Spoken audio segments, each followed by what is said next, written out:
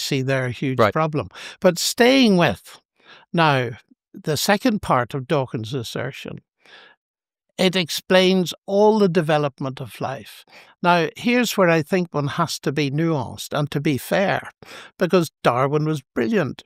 He observed things that people had not observed. He observed changes. For example, the famous study of the finch beaks in the Galapagos Islands, and I have a 1,000-page book at home, a famous book on that, and I've read most of it. And that was hailed as evidence, but of what? It certainly was evidence of cyclic change. What not so many people were aware of is that once the drought conditions disappeared, the proportion of long beaks to short beaks actually moved back to what it was before.